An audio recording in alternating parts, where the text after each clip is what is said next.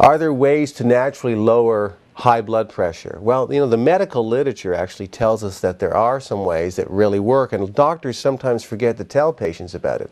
In fact, in the textbooks of pharmacology, medical doctors are told the first line of therapy to reduce someone's blood pressure should be lifestyle intervention. So I'm going to tell you what those lifestyle factors are, because in many cases people don't even need to be on blood pressure medication. In fact, the World Health Organization tells us that about 75% of all people with high blood pressure have only mild to moderately high blood pressure, and they could actually manage it and get it down to normal by just making lifestyle change. Now, if lifestyle change doesn't do it completely, then of course you need medication. But let's talk about what those lifestyle factors are. First thing is that, of course, you should eat less sodium. If you have too much salt in your body, it holds more blood in your circulation. Your heart has to work harder to be pumping more blood, and your pressure goes up. But here's something to know.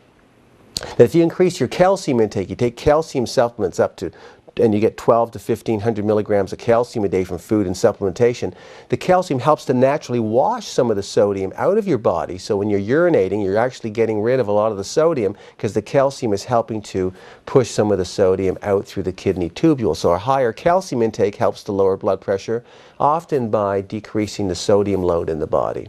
And then, of course, there's the omega-3 fats from fish and fish oil and flaxseed oil. When you put those into your body, the blood vessel wall makes these interesting hormones called prostaglandins out of those essential fats, and it relaxes the blood vessel wall, so there's less resistance to blood flow. When the resistance to blood flow is less, your diastolic pressure goes down. There's less resistance. And when your diastolic pressure goes down, the heart doesn't have to beat as hard, and so your systolic pressure also goes down. So omega-3 fats are also quite helpful. Here's another supplementation combination that most people don't even know about that's useful.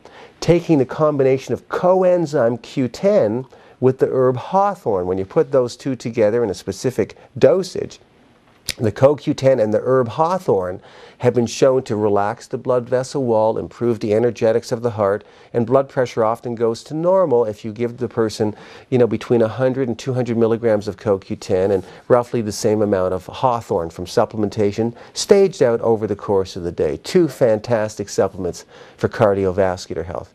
And then, of course, if you're doing endurance or aerobic exercise, when you're exercising, your blood pressure actually goes up. But then when the exercise is over, your blood pressure goes down to a point that was lower than before the exercise began, because your adrenaline levels go down. Your body's not so hyper. Generally, your central nervous system is now in a more relaxed state, and your blood pressure starts to go down. Now, don't be fooled by articles you may read about taking garlic to lower your blood pressure. Garlic lowers your blood pressure, a little bit. But there are some dangerous things that garlic can also cause. It's been linked to some bleeding disorders internally. So if you're going to use garlic, you have to have your bleeding time or your prothrombin time checked very regularly. So I'm not a big fan of garlic supplementation. If you're going to use a form of garlic, make sure it's kyolic garlic if you're looking for some general health benefits. But remember that garlic in any form can actually increase risk of internal bleeding a little bit. That needs to be monitored.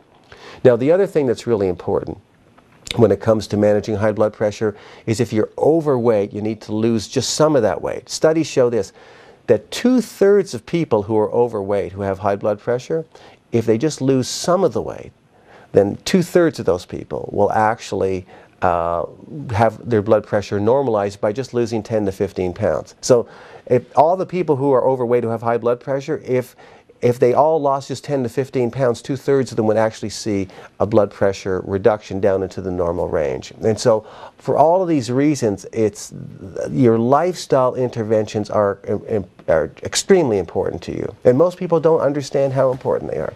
The last thing is this. If your blood pressure is high, it might be because you're just generally you have too much anxiety, or there's too much going on in your brain at one time. You're overloaded with stress, and so your nervous system is too wired to such a degree that if you could learn some meditation or progressive relaxation, some yoga, some biofeedback, some guided imagery or visualization that sort of get your body into a more relaxed state, very often that helps to bring your blood pressure down as well. So those are the natural ways that have been proven, this is not theory, proven to lower lower your blood pressure using some natural interventions. I hope you'll take this to heart and put those into place if your blood pressure is in the higher range. You know, if you enjoyed this video and you felt that you got some meaning from it, then I would really strongly recommend that you go to meschinohealth.com. And you can sign up for my newsletter so I can coach you on an ongoing basis. As I review the scientific literature from around the world every month, I send out, you know, a little weekly message like this that brings people up to date on the latest things they should do so they know how to look after themselves properly. You'll also see how you can get a free download of my book called the Meschino Optimal Living Program, 7 Steps to a Healthy, Fit, Age-Resistant Body. It's a book I believe everyone should read. So you see how you can get a free copy of that when you go to meschinohealth.com.